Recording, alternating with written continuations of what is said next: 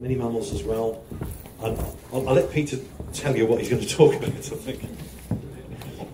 Right, we've had an interesting chat there. I'm going to talk about pure logic, reason and numbers in economics, and avoid all forms of behaviour and opinion, or something like that. A lot of the work I've done over the last 10 years is in the realm of environmental economics and its relationship with rewilding. And obviously, I've been a rewilder for many, many years, when it was unfashionable. I remember when I was at Scottish Wildlife Trust some 20 years ago. But we're going to talk about the ecosystem services, and I'm going to talk cold, hard numbers. So this isn't opinion, this is how economics works. And the thing that I find fascinating about beavers and understanding ecosystem services beavers is if we understand the economic processes that beavers represent in the costs and the benefits to people, and find the true solutions to those costs and benefits, they're actually the solutions to so many of our problems in all of nature and society.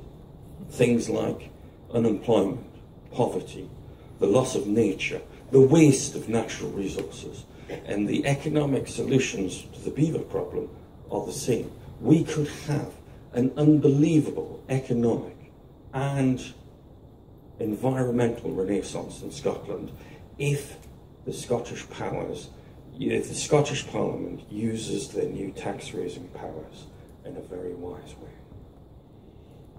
So, what are the ecosystem services of beavers? They definitely do all these things. They create biodiversity. They create dead wood, fungi, insects. They turn what is essentially barren land into wildlife-rich land in all kinds of ways. And there's lots of studies around the world, and I've read most of them. We know that what they do for plants is quite amazing. That all the structure of beaver banks, how they give different habitats, and the type of aquatic vegetation and the water meadow vegetation. Amphibians, there's been a number of scientific studies. This one on the River Eifel, and you can see, if I can press this, that the yellow represents those streams in the Eifel system that don't have beavers on it. That's the number of amphibian species, and that is the number of amphibian species where beavers are. A huge change. And some of our most rare and threatened creatures, like amphibians, their future could be totally turned around by the restoration of beavers. We know that fish populations can boom in beaver habitat. Certain types of habitat will change immensely with beavers, but change is the issue, and that is economics. So the food for fish, the structural diversity of what's in the water allows certain fishes to evade predation, just like you have with rewilding issues on the land. Changes a lot, and there are studies certainly on some streams that have shown 800 times more fish in streams where you've got beavers than when you don't. Birds. We've seen in this study in Bavaria that where you've got beavers can create a massive amount of habitat for birds. It was, in this study, 24 species were hugely benefited by the presence of the beavers. Also mammals. So we know, this is the story that got me interested in beavers in the first place, 20 years ago. There's a Russian researcher, and I was looking at otter conservation, and he said in his studies, and this is in the 60s and the 70s, that where you had beavers on rivers, you basically had twice the population of otters, and he statistically proved it. Because I'm a bit of a nerdy statistician, I read all the statistics, it was true. Those studies were also done in Finland and Sweden and Norway by some other researchers in the 80s, and again it pretty much proved that on rivers where beavers are, similar type of habitat, you basically get twice as many otters where beavers are and when they're not. It also proved with things like European mink. But I think because waterfalls in this country are a little bit different to our continental waterfalls, I think very, very similar will happen with waterfalls in this country. So we've got, those are the sort of benefits to wildlife that we know can be pretty much proved, but what are the benefits to humans? You know, where's the cash benefit? Where's this ecosystem service? Mostly it's water quality, it's filtration of sediments. There's certain river systems and reservoirs, the benefit of beaver would be worth millions, because it costs a fortune to dig out the silt, because it all silts up. The filtration of pollutants, the beaver wetlands, you know, the little nodules with all the bacteria, they will process some of the nitrates and phosphates, but some of the pollutants, pesticides, will be fixated into sediments, and that will be turned into peaty soils. You've also got the contribution that beavers play to flood prevention, definitely buffering of rivers across a whole river system, whereby you'll have better flows when there's no water in the summer, and you'll stop peak flows. And that water will recharge aquifers more quickly. There's a number of hydrological benefits that beavers do. And there are a number of economists who go around calculating how much all this is worth. So we've got flooding. Is it getting worse? Is it getting better? That's a complex question. The statistics are we've had more clustered effects in the last 30 years of rainfall. But over the last 100 years in Britain, you can't really say if we've had more rainfall or not. So there's no conclusive proof that flooding is getting worse. But this is an example of Boscastle. And there are a number of flood events where we know those flood events have been primarily changed not by rainfall patterns, but by the destruction of the watersheds. So in the moors above Boscastle, they've all been drained. And that water falls upon compacted soils and floods off them straight down into rivers and kills people. And we've got to accept that. There's a number of flood events which are very dangerous to humans, and the cost is tremendous, absolutely tremendous, millions and millions and millions of pounds. So there's a real benefit that beavers could, and other forms of rewilding. So some people across the world have tried to create artificial beavers. This is the town of Belford in Northumberland, very close to where I come from.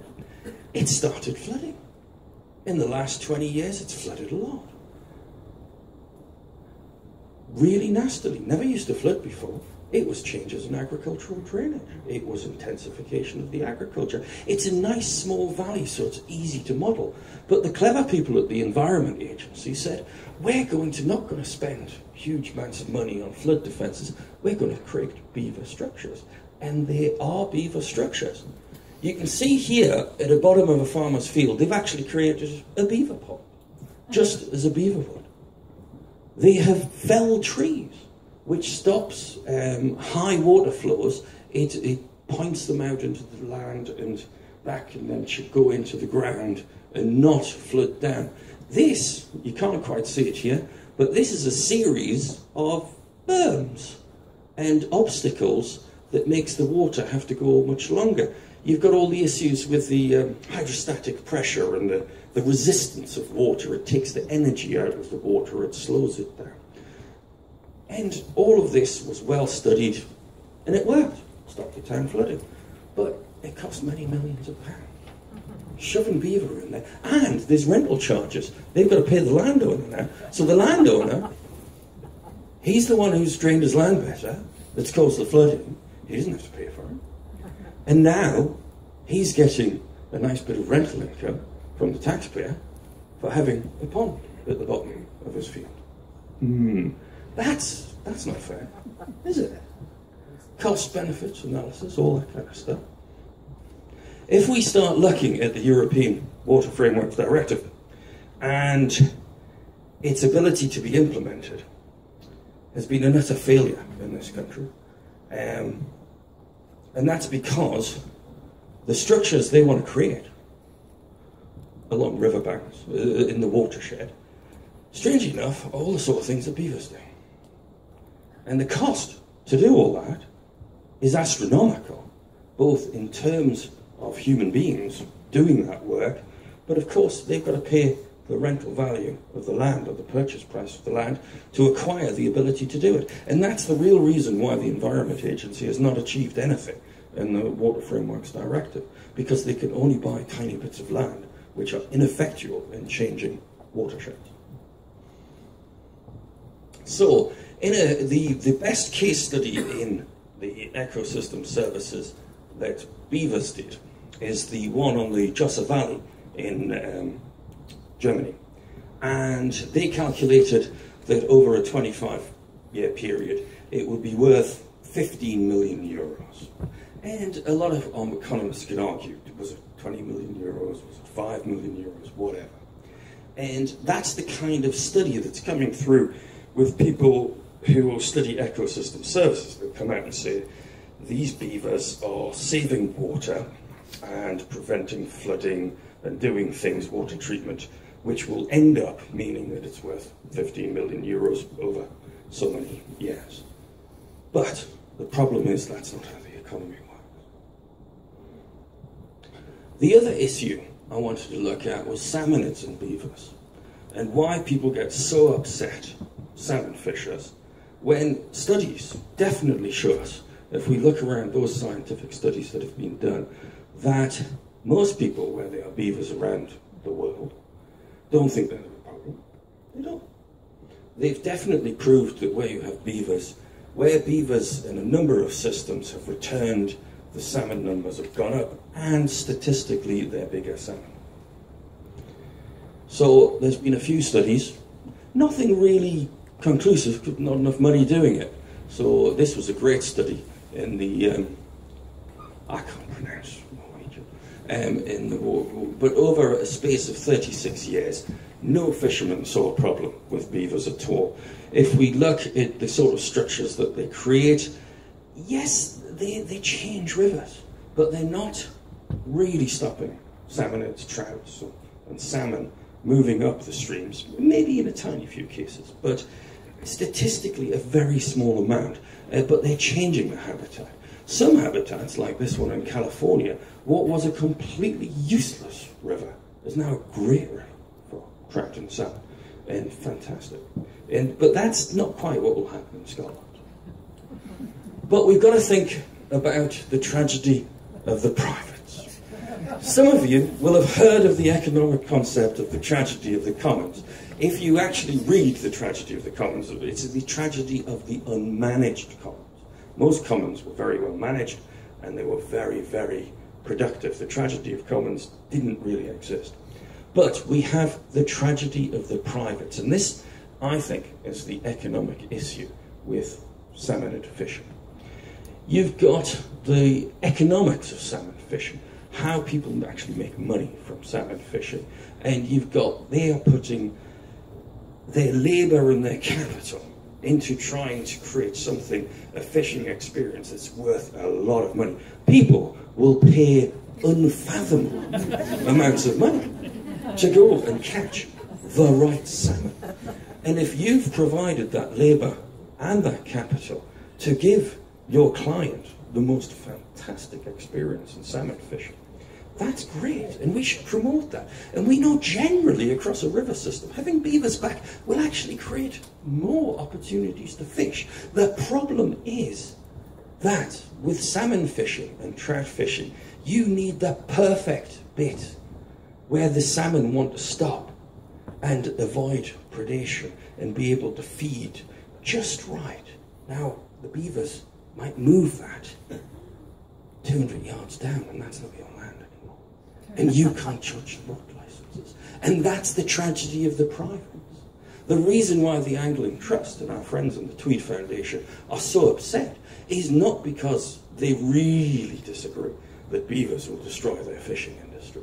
It's because they're worried that their personal income of their business is going to be affected. And so we need an economic system that rewards the labour and the capital employed, but gives greater mobility to the actual natural resource. The ownership of the natural resource becomes less important. That's how you solve the problem with fishing. So people won't scream and shout and hire PR people and fund organisations to come along and say, beavers are a terrible idea, because they can still ply their trade. Mitigation and compensation strategies. The economic processes that we need to understand so we can rightly mitigate and transfer from those who benefit and those who lose out in beaver restoration. So the first thing, we've got to understand the role of land and economic rent, because who benefits when beavers recolonise the Tay catchment? Where does the money come out? It comes out in the rental value, mostly of Perth properties that aren't going to be footed anymore, that they have cheaper water bills and their insurance costs have done down. Also, those houses next to areas that look a bit nicer will have the rental value of that land. It's capital value. It's easier to measure rental value in economic. So we like to talk about economic rent. They benefit. It is immaterial if you create more jobs, because the way the economy works is the competition for jobs that decides wages is different to what the ecosystem services are. So the person who benefits are property owners, and normally quite a few property owners, who will benefit hugely from the return of the beavers in certain points, mostly build-up areas, because that's where the true uplift in land values occurs. So you need a system that takes it from them and gives it to the poor farmer who's had his potato field flooded. And that's the problem. Is at the moment, the way we compensate people from general taxation means that we suppress jobs. We will create poverty when you tax people's labour and their capital, because there's less jobs around, there's less economic activity. So people fundamentally know that the system is broken when it comes to economics of reward, of cost and benefit. And you can't just say that, yes, we're going to get all these benefits from beavers, and then we're going to tax everybody and give it to the farmer. And also you have to say, well, that farmer took that land from the floodplain in the first place, so he's caused costs to other people. So you really need a system that can understand who benefits and who loses. And that's what economics teaches us. Now, there's two ways of benefiting. One is mitigation. You can see here where there's a simple, where you've got a sluice. You build a beautiful beaver deceiver and use funds from people who've benefited to pay for things like that. And a beaver deceiver like that will really work. It does work. It'll solve all your problems. And in certain areas, this is what you want to do. You want to mitigate. And the way you decide what is mitigation and what is compensation is a different matter. We've also got areas where beavers will come and damage crops. Now, an electric fence is quite effective in that. In certain areas, you want to maximise the benefit of that farming. We know that beavers very rarely venture far from riverbanks. Probably having 20 metres of riparian habitat will solve a lot of problems anyway. How do we get that from the landowners who use it and get it back to the wild, and how do we compensate it?